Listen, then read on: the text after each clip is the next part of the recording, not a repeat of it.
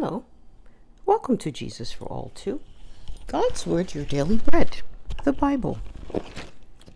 For August 23rd, 2023. Here you will hear daily readings of God's Word, the Bible, the bread of life, with the goal of hearing all of the Bible by the end of December 2023, increasing our faith and pleasing the Heavenly Father. For the book of Hebrews, chapter 11, verse 6 reads, "But without faith it is impossible to please him. For he who comes to God must believe that he is, and that he is a rewarder of those who diligently seek him." And the book of Romans, chapter 10, verse 17 advises, "So then faith comes by hearing, and hearing by the word of God." Further, the book of 2 Corinthians, chapter 5, verse 7 reads, "For we walk by faith, not by sight, living our lives in a manner consistent with our confident belief in God's promises." Amen. Hallelujah and glory to God in the highest. The book of John, chapter 14, verse 6 through 14 reads, "Jesus said to him, I am the way, the truth, and the life. No one comes to the Father except through me. If you had known me, you would have known my Father also, and from now on you know him and have seen him." Philip said to him, "Lord, show us the Father, and it is sufficient for us." Verse 9, Jesus said to him, "Have I been with you so long, and yet you have not known me, Philip? He who has seen me has seen the Father. So how can you say, 'Show us the Father'?" Verse 10, "Do you not believe that I am in the Father, and the Father in me? The words that I speak to you, I do not speak on my own authority, but the Father in me. The Father who dwells in me does the works." Verse 11, "Believe me that I am in the Father, and the Father in me, or else believe me for the sake of the works themselves." Verse 12, "Most assuredly I say to you, he who believes in me, the works that I do, he will do also, and greater works than these he will do, because I go to my Father. And whatever you ask in my name, that I will do, that the Father may be glorified in the Son. If you ask anything in my name, I will do it." And the book of John, chapter 15, "If you love me, keep my commandments. And I will pray the Father, and he will give you another helper, that he may abide with you forever." Verse 17, "The Spirit of truth, whom the world cannot receive, because it neither sees him nor knows him, but you know him, for he dwells with you and will be in you." Verse 18, "I will not leave you orphans. I will come to you." Amen. And John 15:7, "If you abide in me and my words abide in you, you will ask what you desire, and it shall be done for you. By this my Father is glorified, that you bear much fruit, so you will be my disciples." And so the words of life that we shall hear today, August 23rd, are Psalm 80, from the book of Isaiah, chapter 25, verse 1 through chapter 26, verse 21, from the book of New Testament, reading the book of Acts, chapter 14, verse 1 through 28, and from the book of Job, chapter 3, verse 1 through chapter 4, verse 21. All scriptures are taken from the New King James Version of the Bible, unless otherwise noted. Copyright 1982 by Thomas Nelson Incorporated. Used by permission, all rights reserved. And there were readings today from the Amplified Version of the Bible. I'd like to thank every listener of Jesus for All Too. I pray in the mighty name of Jesus Christ that your faith is increasing, your knowledge of the promises of God, and that you are receiving the grace to walk in those promises, that you may live that abundant life that our Lord and Savior came that we might live, as he said in the book of John, chapter 10, verse 10. And now, Psalm 80, and it reads, "Give ear, O shepherd of Israel, you who led Joseph like a flock, you who dwell between the cherubim, shine forth before Ephraim, Benjamin, and Manasseh. Stir up your strength. Restore us, O God. Cause your face to shine, and we shall be saved. O Lord God of hosts, how long will you be angry against the prayer of your people? You have fed them with the bread of tears, and given them tears to drink in great measure. You have made us a strife to our neighbors, and our enemies laugh among themselves. Verse 7, restore us, O God of hosts. Cause your face to shine, and we shall be saved. You have brought a vine out of Egypt. You have cast out the nations and planted it.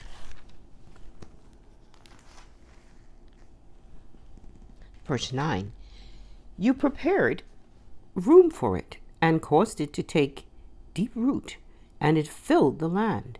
The hills were covered with its shadow, and mighty cedars with its boughs. She sent out her boughs to the sea, and her branches to the river. Verse 12, why have you broken down her hedges, so that all who pass by the way pluck her fruit? The boar out of the woods uproots it, and the wild beast of the field devours it. Return, we beseech you, O God of hosts. Look down from heaven and see, and visit this vine, and the vineyard which your right hand has planted, and the branch that you made strong for yourself. It is burned with fire, it is cut down. They perish at the rebuke of your countenance. Verse 17, let your hand be upon the man of your right hand, upon the Son of Man whom you made strong for yourself. Then we will not turn back from you. Revive us, and we will call upon your name. Verse 19 and last, restore us, O Lord God of hosts. Cause your face to shine, and we shall be saved. Amen. And in the name of Jesus Christ, this word is already blessed. As we pray in the name of Jesus Christ, are every of us the hearers. And now the book of Isaiah, continuing today with chapter 25. The book of Isaiah, chapter 25. The book of Isaiah, chapter 25. And it reads, O Lord, you are my God. I will exalt you. I will praise your name, for you have done wonderful things. Your counsels of old are faithfulness and truth. For you have made a city a ruin, a fortified city a ruin, a palace of foreigners to be a city no more. It will never be rebuilt. Therefore the strong people will glorify you. The city of the terrible nations will fear you. For you have been a strength to the poor, a strength to the needy in his distress, a refuge from the storm, a shade from the heat. For the blast of the terrible ones is as a storm against the wall. You will reduce the noise of aliens, as heat in a dry place, as heat in the shadow of a cloud. The song of the terrible ones will be diminished. Verse 6, and in this mountain the Lord of hosts will make for all people a feast of choice pieces, a feast of wines on the lees, of fat things full of marrow, of well-refined wines on the lees. Verse 7, and he will destroy on this mountain the surface of the covering cast over all people, and the veil that is spread over all nations. He will swallow up death forever, and the Lord God will wipe away tears from all faces, the rebuke of his people. He will take away from all the earth. For the Lord has spoken. Verse 9, and it will be said in that day, behold, this is our God. We have waited for him, and he will save us. This is the Lord. We have waited for him. We will be glad and rejoice in his salvation. Verse 10, for on this mountain the hand of the Lord will rest, and Moab shall be trampled down under him, as straw is trampled down for the refuse heap. And he will spread out his hands in their midst, as a swimmer reaches out to swim. And he will bring down their pride, together with the trickery of their hands. Verse 12, the fortress of the high fort of your walls he will bring down, lay low, and bring to the ground, down to the dust. Chapter 26. In that day this song will be sung in the land of Judah. We have a strong city. God will appoint salvation for walls and bulwarks. Open the gates, that the righteous nation which keeps the truth may enter in. You will keep him in perfect peace, whose mind is stayed on you, because he trusts in you. Trust in the Lord forever, for in Yah the Lord is everlasting strength. For he brings down those who dwell on high. The lofty city he lays it low. Lays it low to the ground, he brings it down to the dust. The foot shall tread it down, the feet of the poor, and the steps of the needy. Verse 7. The way of the just is unrighteousness. O most upright, you weigh the path of the just. Yes, in the way of your judgments, O Lord, we have waited for you. The desire of our soul is for your name, and for the remembrance of you. Verse 9. With my soul I have desired you in the night. Yes, by my spirit within me I will seek you early. For when your judgments are in the earth, the inhabitants of the world will learn righteousness. Verse 10. Let grace be shown to the wicked, yet he will not learn righteousness. In the land of uprightness he will deal unjustly, and will not uphold the majesty of the Lord. Verse 11. Lord, when your hand is lifted up, they will not see, but they will see and be ashamed. For their envy of people, yes, the fire of your enemies shall devour them. Verse 12. Lord, you will establish peace for us, for you have also done all your work in us. O Lord our God, masters besides you have had dominion over us, but by you only we make mention of your name. They are dead, they will not live. They are deceased, they will not rise. Therefore you have punished and destroyed them, and made all their memory to perish. You have increased the nation, O Lord, you have increased the nation. You are glorified. You have expanded all the borders of the land. Verse 16. Lord, in trouble they have visited you. They poured out a prayer when your chastening was upon them. Verse 17. As a woman with child is in pain and cries out in her pangs, when she draws near the time of her delivery, so have we been in your sight, O Lord. We have been with child, we have been in pain. We have, as it were, brought forth wind. We have not accomplished any deliverance in the earth, nor have the inhabitants of the world fallen. Verse 19. Your dead shall live, together with my dead body. They shall arise. Awake and sing, you who dwell in dust. For your dew is like the dew of herbs, and the earth shall cast out the dead. Come, my people, enter your chambers, and shut your doors behind you. Hide yourself, as it were, for a little moment, until the indignation is past. Verse 21, and last. For behold, the Lord comes out of his place, to punish the inhabitants of the earth for their iniquity. The earth will also disclose her blood, and will no more cover her slain. Amen. And in the mighty name of Jesus Christ, this word is already blessed. As we pray in the name of Jesus Christ, are every of us to hear us. Thank you, Father, for opening the ears of all of us, your children, that we may hear and see in the Spirit. In the mighty name of Jesus Christ, we have prayed. Amen, amen, and amen, and walk in understanding, Lord. Hallelujah, and glory to God in the highest. And now, chapter 14 from the book of Acts, the New Testament reading, and it reads, Now it happened in Iconium that they went together to the synagogue of the Jews, and so spoke that a great multitude, both of the Jews and of the Greeks, believed.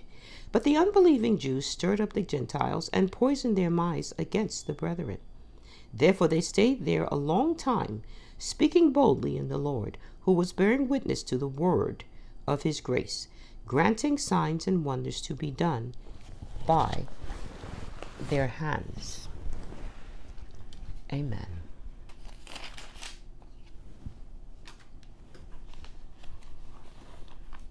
Hallelujah.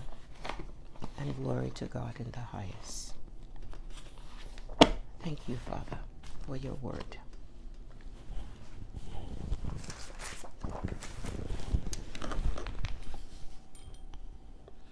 Verse 4.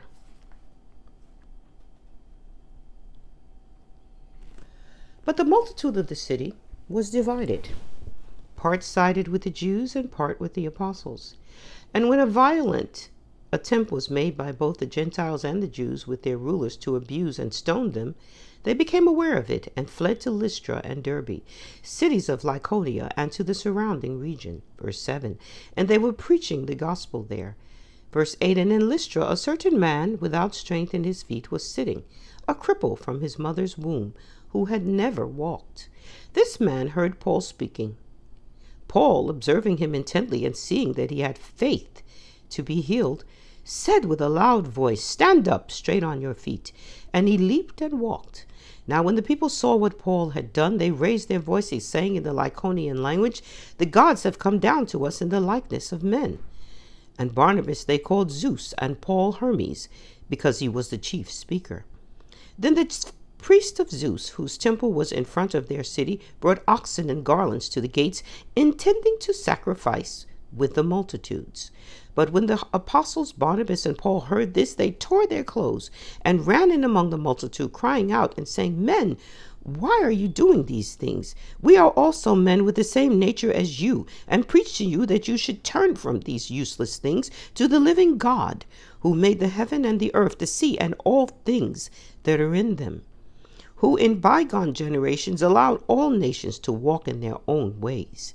Verse 17, nevertheless, he did not leave himself without witnesses, in that he did good, gave us rain from heaven and fruitful seasons, filling our hearts with food and gladness. And with these sayings they could scarcely restrain the multitudes from sacrificing to them. 19. Then Jews from Antioch and Iconium came there, and having persuaded the multitudes, they stoned Paul and dragged him out of the city, supposing him to be dead. However, when the disciples gathered around him, he rose up and went into the city, and the next day he departed with Barnabas to Derbe. Verse 21. And when they had preached the gospel to that city and made many disciples, they returned to Lystra, Iconium, and Antioch, strengthening the souls of the disciples, exhorting them to continue in the faith, and saying, "We must through many tribulations enter the kingdom of God." So when they had appointed elders in every church and prayed with fasting, they commended them to the Lord, in whom they had believed. And after they had passed through Pisidia, they came to Pamphylia. Now when they had preached the word in Perga, they went down to Attalia, and from there they sailed to Antioch, where they had been commended to the grace of God for the work which they had completed. Verse 27. Now when they had come and gathered the church together, they reported all that God had done with them, and that he had opened doors of faith to the Gentiles.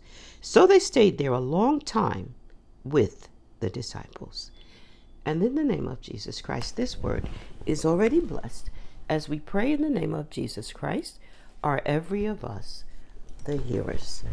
Hallelujah, and glory to God in the highest.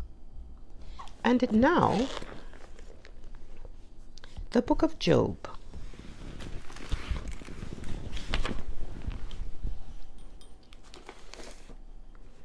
The book of Job, continuing today with chapter 3. The book of Job, chapter 3. And the night in which it was said, "A male child is conceived." May that day be darkness, may God above not seek it. May the light shine, nor the light shine upon it. May darkness and the shadow of death claim it. May a cloud settle on it. May the blackness of the day terrify it. As for that night, may darkness seize it. May it not rejoice among the days of the year. May it not come into the number of the mouths. Verse 7. Oh, may that night be barren. May no joyful shout come into it. May those curse it who curse the day, those who are ready to arouse Leviathan. May the stars of its morning be dark. May it look for light, but have none, and not see the dawning of the day. Verse 10. Because it did not shut up the doors of my mother's womb, nor hide sorrow from my eyes. 11. Why did I not die at birth? Why did I not perish when I came from the womb? Verse 12. Why did the knees receive me, or why the breast that I should nurse? For now I would have lain still and been quiet, and would have been asleep. Then I would have been at rest, with kings and counselors of the earth who built ruins for themselves, or with princes who had gold, who filled their houses with silver, Or why was I not hidden like a stillborn child, like infants who never saw light? There the wicked cease from troubling, and there the weary are at rest. There the prisoners rest together, they do not hear the voice of the oppressor. The small and great are there, and the servant is free from his master. Verse 20, why is light given to him who is in misery, and life to the bitter of soul, who long for death, but it does not come, and search for it more than hidden treasures? Verse 22, who rejoice exceedingly and are glad when they can find the grave. Why is light given to a man whose way is hidden, and whom God has hedged in? For my sighing comes before I eat, and my groanings pour out like water. For the thing I greatly feared has come upon me, and what I dreaded has happened to me. Verse 26, I am not at ease, nor am I quiet. I have no rest, for trouble comes. Chapter 4. Then Eliphaz the Temanite answered and said, If one attempts a word with you, will you become weary? Who can withhold himself from speaking? Surely you have instructed many, and you have strengthened weak hands. Your words have upheld him who was stumbling, and you have strengthened the feeble knees. But now it comes upon you, and you are weary. It touches you, and you are troubled. Is not your reverence your confidence, and the integrity of your way your hope? Verse 7. Remember now, who ever perished being innocent? Or where were the upright ever cut off? Even as I have seen, those who plow iniquity and sow trouble reap the same. By the blast of God they perish, and by the breath of his anger they are consumed. The roaring of the lion, the voice of the fierce lion, and the teeth of the young lions are broken. The old lion perishes for lack of prey, and the cubs of the lioness are scattered. Verse 12. Now a word was secretly brought to me, and my ear received a whisper of it. In disquieting thoughts from the visions of the night, when deep sleep falls on men, fear came upon me and trembling, which made all my bones shake. Then a spirit passed before my face. The hair on my body stood up. It stood still, but I could not discern its appearance. A form was before my eyes. There was silence. Then I heard a voice saying, Can a mortal be more righteous than God? Can a man be more pure than his Maker? If he puts no trust in his servants, if he charges his angels with error, how much more those who dwell in houses of clay, whose foundation is in the dust, who are crushed before a moth? They are broken in pieces from morning till evening. They perish forever with no one regarding. Verse 21 and last for today. Does not their own excellence go away? They die, even without wisdom. And in the name of Jesus Christ, this word is already blessed. As we pray in the name of Jesus Christ, are every of us the hearers. Hallelujah. And glory to God in the highest. And now, Psalm 121 in the Amplified.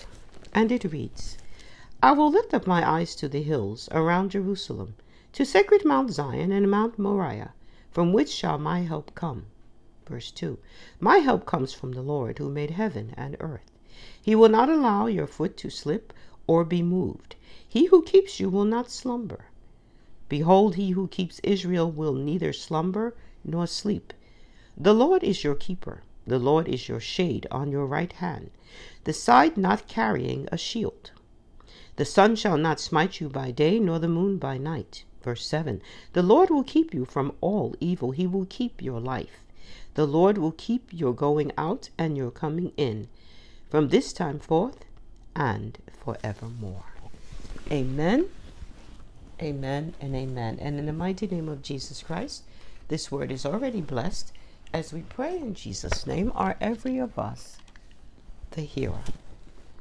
And we thank you, Father, in the mighty name of Jesus Christ, for the book of Psalm, chapter 107, verse 20.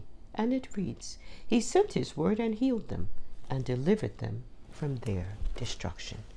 Father, we thank you for delivering us from every destruction in the mighty name of Jesus Christ. We thank you that as we have heard your word, which is the Spirit of truth, we have been healed. In the mighty name of Jesus Christ, we have prayed.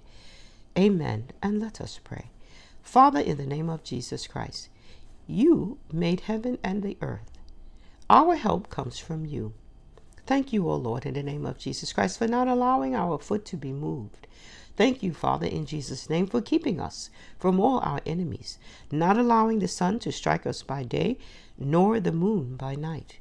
We thank you, Father, in the name of Jesus Christ, for protecting us from all evil and preserving our soul. Thank you, Father, in Jesus' name, for preserving our going out and our coming in, from now and even forevermore. In the mighty name of Jesus Christ, we have prayed and believed and thank you and give you glory. In the mighty name of Jesus Christ, we have prayed. Amen, amen, amen. In Jesus' name.